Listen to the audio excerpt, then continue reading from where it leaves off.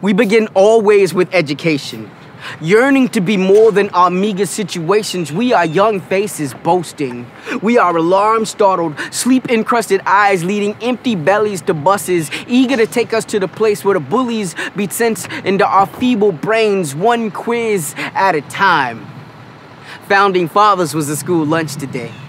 The patriotism was a bit salty, but slaves like us were bred on fatback, so we just added hot sauce and slurped it down anyway. John took 8 years of heaping spoonfuls and walked away hungry for the flash of the D-boys, because they were about that arithmetic and little homie had to get paid. He lurks late.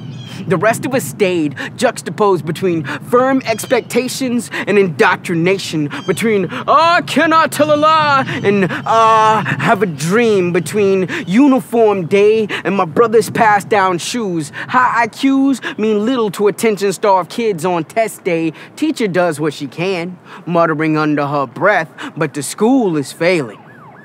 The neighborhood is failing. Her marriage is failing. We bring her apples anyway, by way of confiscated smartphones. Science lesson today was matter. We learned so much. We learned. We don't.